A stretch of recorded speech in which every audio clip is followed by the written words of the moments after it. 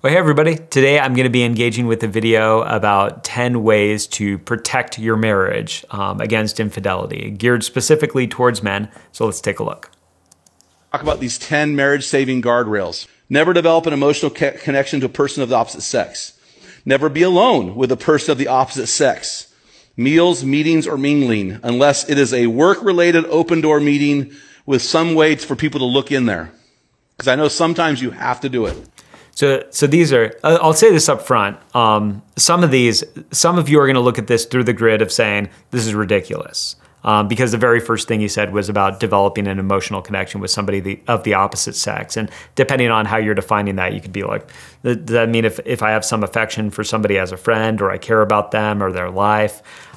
It's going to be easy to poke holes in these things. But I think the direction of where this guy is going is really good. And even I'll say with rule number 2, the way he defined it, that's how I live. That's how Karina and I live. I wouldn't get into a car one-on-one with another woman and go to an event or a conference or whatever if we were meeting other people there.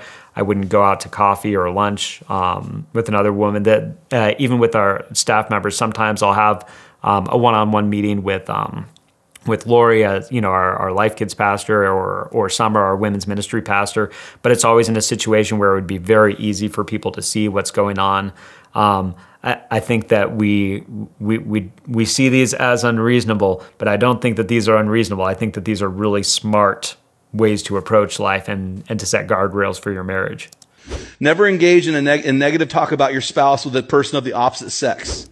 So this one's interesting, because you might be thinking like, well, you shouldn't be talking negative about your spouse with anyone. But I think that there is an appropriate way let's say there's something that I'm frustrated with my wife about, and I'm kind of stuck. I can't figure out what to do. It could be wise for me to say like, all right, I'm going to get together with a godly guy friend, and I'm going to talk to him, and I'm going to say, hey, like I love my wife. I'm committed to my marriage. I'm very frustrated about this issue that we're facing, and I can't figure out how to solve it. Can you help me? That could be productive.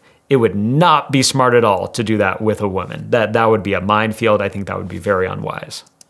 Never compliment a person of the opposite sex unless your spouse is woven into the compliment. Weave, boys, weave. This is another one where you could say that's too much. But I think that there's wisdom. I think that there's a nugget of wisdom in there. I do find myself in situations where people don't know me, if I'm interacting with a woman who, I don't know, somewhere near my age, and I'm just trying to make sure I'm not giving off a wrong vibe, I find a way to bring up my wife in a very positive way very early in the conversation, which is not hard to do. I think that you could give a compliment to somebody without always doing that, but I do think it's a smart thing to think about. I do think that I like where he's going. It might be a little bit extreme in the black and white, but I like where he's going. Never have long-standing counseling meetings pastors do this all the time. Oh, I'm mentoring this girl. Well, you're a dummy. Don't mentor women. Your wife is the one who needs to be mentored. Agree. Don't do it. Never make physical contact in a non-casual way with we don't say good game to other women. We just don't do those things. I don't know if I'm missing it. The whole good game thing. Is he talking about like a pat on the butt like that guys do? Because if that's what he's talking about, that seems like that would be really obvious to me. I don't know if he's talking about something else, like a high five or something like that. This is another one where I'm like, I agree with the direction of it. And maybe he feels like, let's be black and white because guys are so dumb on this that we need to just be black and white to not make the mistake, which may be legitimate. I agree with the spirit of this. Number 7, never make rude, coarse, or sexual comments, especially to a person of the opposite sex. Yes. Number 8, never give a gift or card that is only from you to a person of the opposite sex. Everything's from we. This is another one where I think like good principle. I guess the reason I'm bringing this up is because some of you might watch this and be like, this is ridiculous. And it's easy to poke holes. It's easy to poke holes in that one. To see, because there might be somebody that you work with, and so you're giving, or you're a boss and you're giving gifts to each person who's part of your team or something like that.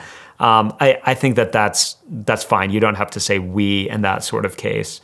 But I do think that the overall direction that he's given is smart, and the we thing can protect in case you're like, I want to be able to compliment or affirm this person, but I'm a little bit nervous that it might come across as if I'm trying to get too close. That's a smart way to do it, to just make this is from the two of us. Never have non-business related conversations, real or artificial, with a person of the opposite sex. And last one, never assume your spouse is living by your standards. Be engaged.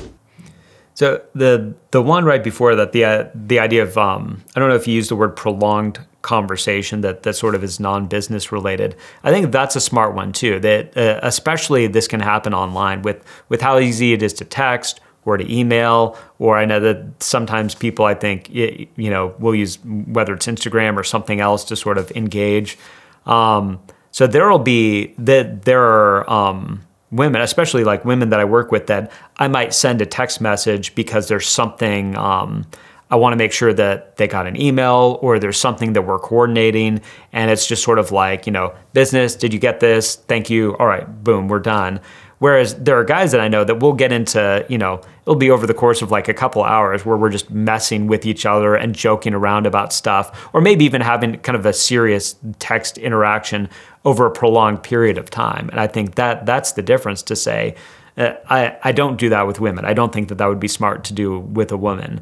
Whereas with guys, that's no problem. And the thing he was saying at the end, don't assume that your spouse is living by the same standards. To me, it came off a little harsh, but I do think that maybe what he's saying that's really good is state this, like talk together as husband and wife, say, this is what we're going to do here. Let's agree together on ways to guardrail our marriage. A lot of people will not want to do this because you'll feel like, well, that's almost like making up rules. We love each other. We're going to let our marriage run on love. And there's going to be a time in your marriage where you're estranged from each other or frustrated with each other, or there's somebody that comes in and there's just feelings that happen and you're gonna be vulnerable. So putting up these guard rules is just a really wise way to protect against that, and to communicate to, if you're a guy, to communicate to your wife, hey, I only have eyes for you. I am absolutely committed to you. And so I'm gonna stay far away from situations that could get me into trouble.